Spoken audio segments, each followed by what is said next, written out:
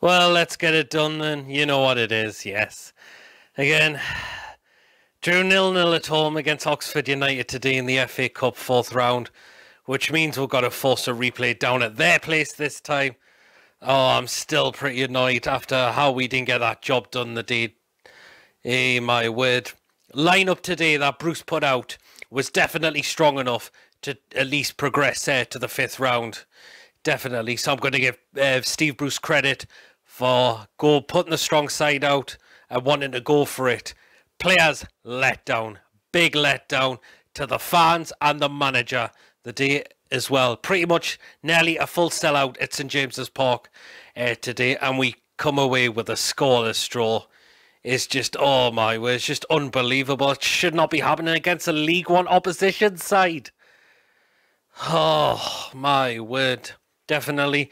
So going to the lineup, I only got three wrong that I did when I did my predicted lineup in my preview. I thought Dubravka would have kept his place, and no, Caldolo came in and actually kept winning it towards the end of the game, because Oxford could have maybe had a goal or two towards the end of the game as well, and maybe a few chances before that as well. I remember them having it as well, definitely.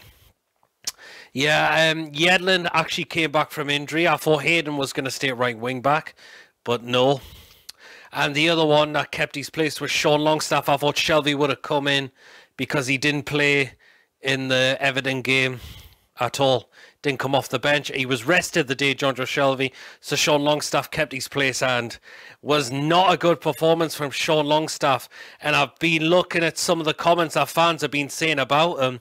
He started saying that this is not the Sean Longstaff we've seen from last season, and I have to agree with that, definitely. I mean, like, what's happened to him? We brought him in, he done well to really come up through the academy, and he's just not looked the same since then.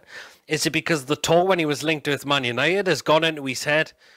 I'm not entirely too sure, so you just got to wonder what has happened to Sean Longstaff.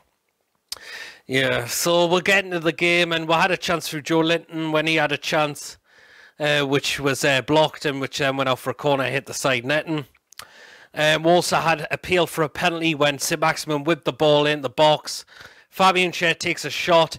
Apparently he's claiming for a handball, and then also Joe Linton's claiming for a foul as well. And both were checked by VAR, and the VAR said nope, nothing wrong with them at all.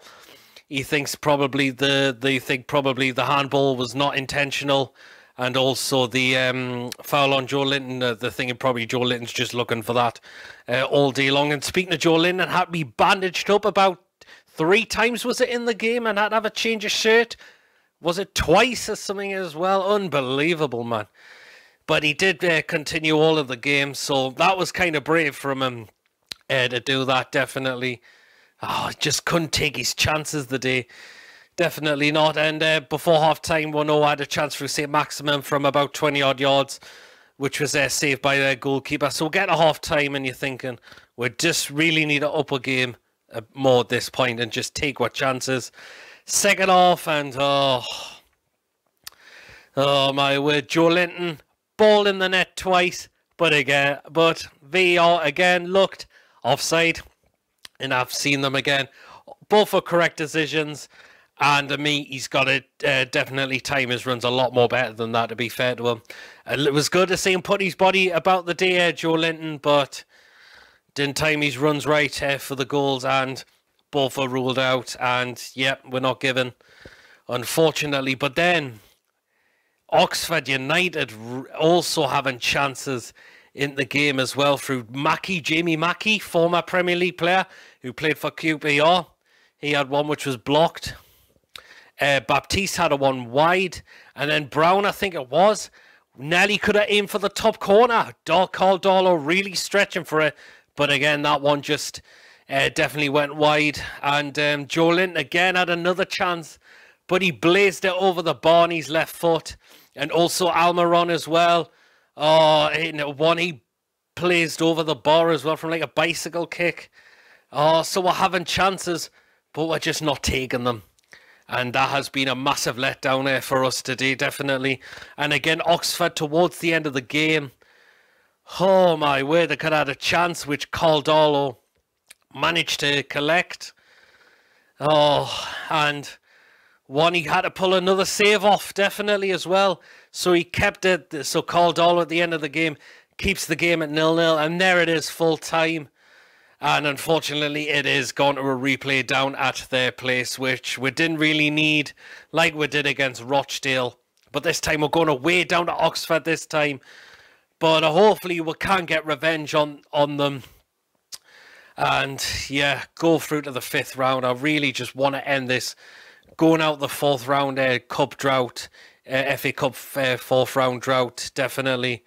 Come on, we've got to progress. We've got to stop this at some point, definitely. I mean, we're not going to do anything in the league.